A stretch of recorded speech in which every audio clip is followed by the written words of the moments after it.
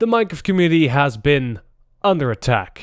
And it's not by Mojang, it's not by Microsoft, not by any other fandoms, not by people outside of the general gaming sphere, but it's by us, the community itself. And I'm getting tired of it, to the point that I don't even know if I want to make Minecraft content anymore. For the past 5 years, we have done nothing but attack the game we love so much. From falsely claiming that Mojang is lazy, to outright boycotting a fun little activity they have set up for us. And to be honest, a lot of my colleagues are not helping. A lot of bigger YouTubers are either milking the community's anger for clicks and are just misinformed and spew nonsense out without even trying to double check. And to be honest, it's very tiring.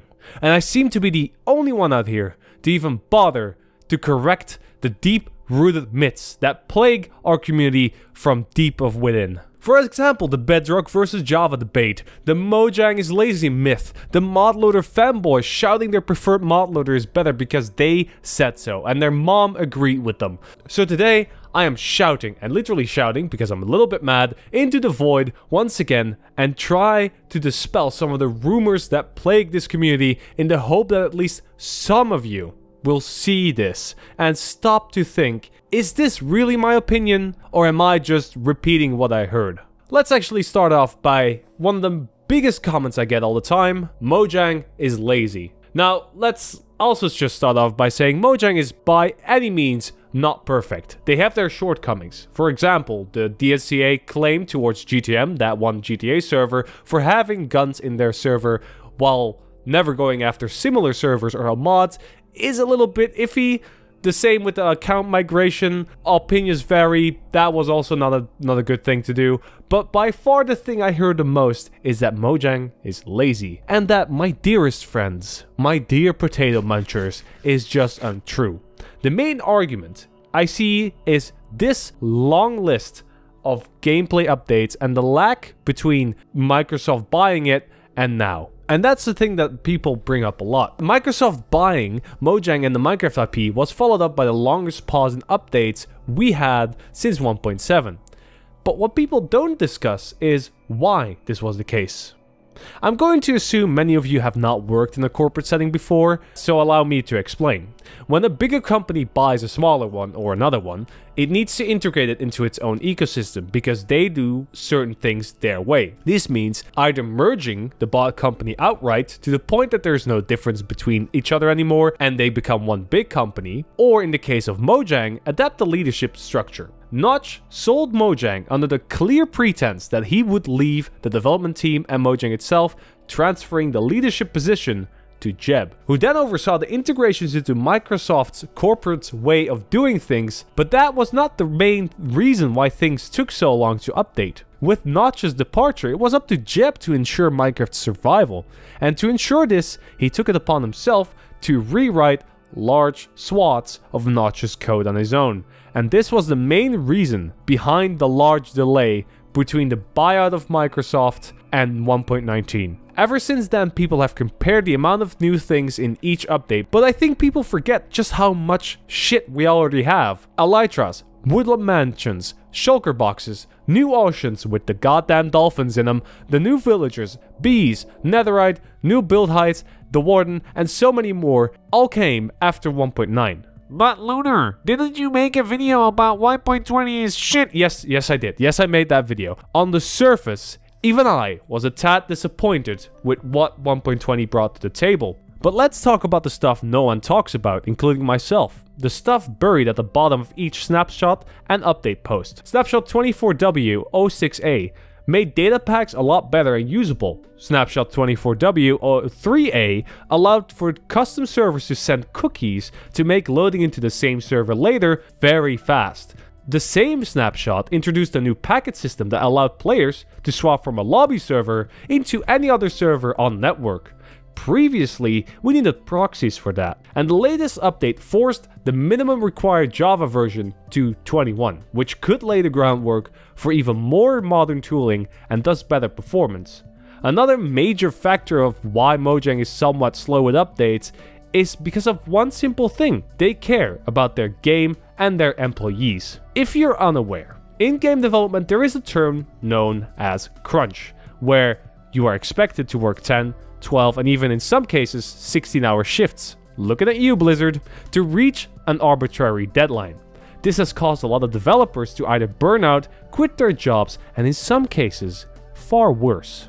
Mojang doesn't do that. They know forcing your employees to do inhumane hours to reach an arbitrary deadline is not gonna give them better results. In fact, I don't even think they set deadline for updates.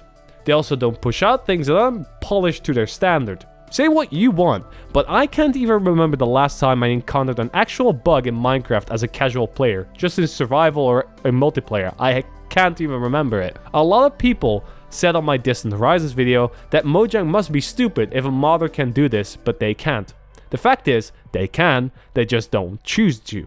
And why I love James, my beloved, his Distant Horizons mod wouldn't even have passed in a snapshot, let alone being a release.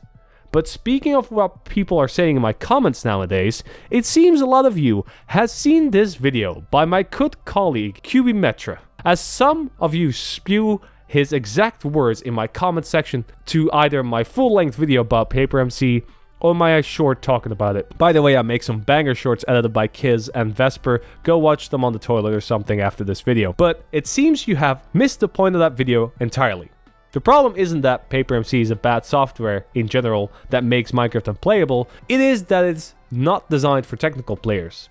It seems people forget that Paper MC or its bucket derivatives or predecessors are and were the backbones of a lot of the biggest servers Minecraft have ever seen for years now, because it aims to do the one thing and one thing only: get as many people on the same world as possible.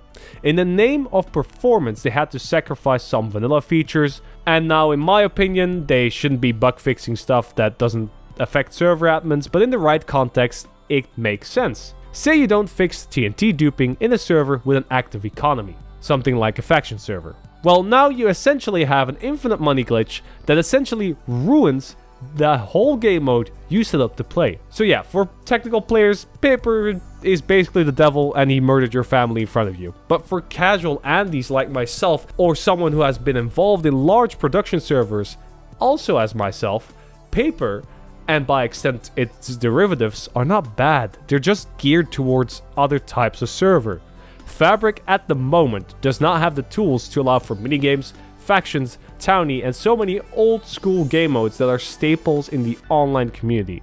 I had this comment the other day on the Paper video from this one guy saying optimizations don't compromise, which is beyond a doubt the most stupidest thing I've ever heard on this channel so far, so congratulations, you can get your prize later down this video. But let's be honest here, let's say you make a game with a tree in it and it spawns apples every second. The problem is that these apples tank the game's FPS because it has to render all these entities all the time. Are you really going to tell me that you're not going to limit the spawn rate on that thing because your GTX 42069 would slow down to the point that it's exploding? Are you really going to tell me you wouldn't do that? Because you're compromising for optimization, right? That's what you're saying. Seriously, people, what happened to like forming your own opinions and just not blindly accepting others, or just accepting others' opinion in general? And if we want a good example of people not accepting others' opinion, I don't think we need to look much further than the history of mod loaders, something I've been documenting for the last few months, which you can watch right here. I've interviewed so many people behind the scenes, talked to so many talented people making mods, making mod loaders, also behind the scenes, and while I like them all, seriously, you all are pretty cool people. They all seem so willing to hate each other and shit on each other's code. Neoforge going after Forge, Quilt having issues with Fabric, Forge in previous times having issue with Fabric. It just doesn't stop. This has manifested itself into the community itself. The amount of comments on this channel alone proclaiming one mod loader is the one true messiah. It's people like this who absolutely refuse to believe that Forge can be performant, Quilt isn't just a drama loader, or that Neoforge isn't just Forge rebranded, that are the problem. We already have this in the Linux community. This is called splintering, where thousands of distros are all shitting on each other, and the people using them also shitting on everybody else. It's a fuckfest. I mean, there is a reason why I use Arch, by the way, is so meme to hell and back. In fact, fuck that meme, I'm making a new one. From now on, every time you see someone comment about their mod loader being superior than others, you just react with the "I use insert mod loader here, by the way." I'm so tired. I'm so tired of the bickering. And ladies and gentlemen, this brings me to my whole point of this video. I'll be honest. I don't know if I want to make Minecraft content anymore. That was not clickbait. That was not to draw you in. This channel started because I wanted to document what was being forgotten, stop misinformation about Mojang, Minecraft, other mods, other softwares getting out of hand. I wanted to spread positivity. But this community is just all negative. Just look at us. The YouTubers we follow only tell us this game is shit because they want clicks from you. Or worse, they target kids with these over-the-top editing styles and stupid thumbnails, and then everybody is shocked when they found out the guy talking to kids for a living is a groomer. The mods we use are scattered across 4 different pieces of software, with everybody complaining about them and everyone else. People on Twitter taking things out of proportion for clicks and views. Because you're angry and that gives them money. And for what? You just want your 5 seconds of fame? You just want to say you were popular because you made a tweet? What's the point, man? That's the question I've been asking myself. What's the point? And yes, even when I'm writing this and talking this, that's not English. I know I'm rambling. I know I am. But I'm so done with this community. We need to take a step back and really think. Is it really fair to shit on Mojang about updates when most of us bought this game 10 years ago and we still get them for free while treating their employees with actual respect? Is it really okay to just blindly follow every YouTuber with a big number next to his names and hate on a software that has brought us some of the biggest names in Minecraft history? Is it really worth boasting that you use a certain mod loader because you think it's better? No, it's not. I love this game. I love it to bits. I grew up with it. When I came home after being bullied for 8 hours, or when I felt bad about that situation, I booted this game up to make me feel better because I liked it. I like to be able to just punch down a tree, make my own stuff, hang out with friends that were miles away from me because I didn't have them. In like my close vicinity, I didn't have them. I only had Minecraft, which sounds sad, but that's the case. I made lifelong friendships through Minecraft with people who I still see regularly today. This stupid goddamn block game means so much to me.